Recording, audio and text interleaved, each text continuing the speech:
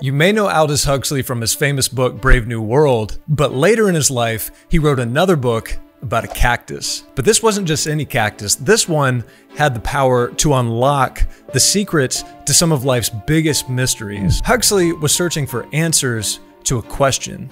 His question was, what is the mind? We can't see it, we can't measure it, and we can't even really define it very well, but we know it's there. And one day, he stumbled upon an answer that's just beginning to reemerge today. Take one cap, just something light. You'll feel good. The mushrooms want you to like them. Psychedelics. Psychedelics. Psychedelics. Psychedelic and consciousness research. 2 psilocybin trips. I'm beginning to wonder now if this is the greater reality. So after listening to tons of podcasts with people talking about psychedelics, I really seriously started considering taking them myself, but I wanted to learn more. And that led me to this book by Aldous Huxley called The Doors of Perception and Heaven and Hell. Apparently towards the end of his life, Huxley became obsessed with trying to figure out the nature of consciousness. And that led him to the small cactus plant known as peyote. And more specifically, what he was really interested in was a particular chemical in that cactus called mescaline. So mescaline, also known as 3,4,5-trimethoxyphenethylamine, is a psychedelic compound, and it's found in the buttons of the peyote cactus. That's this part right here. Mescaline alters your state of consciousness and it distorts your visual perception, which results in a trip that can last anywhere from 60 minutes to 12 hours. So one day, Huxley got his wife and his doctor together in his home, and he took 0.4 grams of mescaline. After that, he got nice and cozy in his chair. He sat there waiting for about a half an hour, and then the trip began. Now, Huxley didn't have the most visually creative mind. He was obviously a really creative person, but words were his medium, and it was typically really hard for him to imagine mental images of things. But pretty soon, after taking mescaline, that all changed when he noticed slow glowing lights dancing around him. Pretty soon, he started to see surfaces contracting and expanding, vibrating with this radiant pattern of energy all around him. He noticed some flowers on a nearby table, and he says here, instead of seeing the color of the flowers, I was now seeing what Adam had seen on the morning of his creation, the miracle, moment by moment, of naked existence. So hold on, what's going on here in terms of the brain? Well, in Huxley's time, research showed that drugs like mescaline could slow down the metabolism of glucose, which restricts the supply of sugar that can get to your brain. And that lack of a steady supply of sugar was thought to be responsible for interfering with certain enzyme systems, which lowers cerebral efficiency. And that causes these distortions that we call trips. And a large part of Huxley's mescaline trip had to do with light and the effects of light on perception. He started to see light emerging from objects with different intensities, and the intensity was based on the quality or the nature of those objects. For example, there were books that seemed to be glowing on his shelf, pulsating and radiating with this beautiful source of energy. But there were other books on the same shelf that were dull and unanimated. And he noticed that it seemed like the good books were the ones that were glowing. Obviously, those books had a lot of meaning to him, and that seems to be why he was experiencing this glow effect. But what makes something meaningful in the first place? And why don't we see meaningful things as these glowing orbs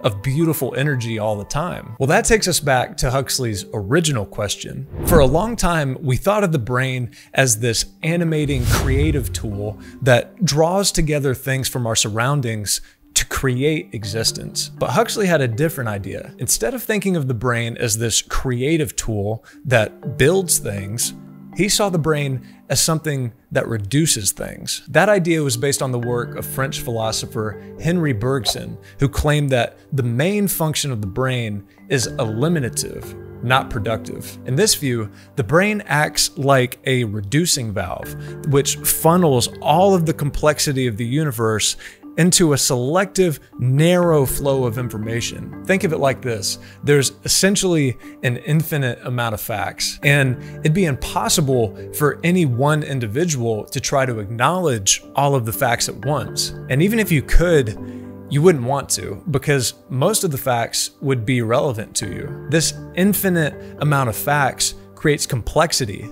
and organisms have to reduce that complexity to survive. So the brain's job is to act like a filter that looks for signals in an infinite sea of noise. It lets in a very small amount of information that's useful, and it shuts out everything else. And what comes out on the other side of that valve is this small trickle of information that we call consciousness. Our perceptions are the result of how much the brain is reducing the complexity that's around us. And the theory is that psychedelics can actually open that valve back up and allow us to experience things that were previously being filtered out of our awareness. There's a great line where Huxley says, "My mind wasn't primarily concerned with measures and locations, but with being and meaning." And he talks a lot about the meaning that's being revealed to him in the form of light and color. One of my favorite parts of the book is in the essay Heaven and Hell, where he talks about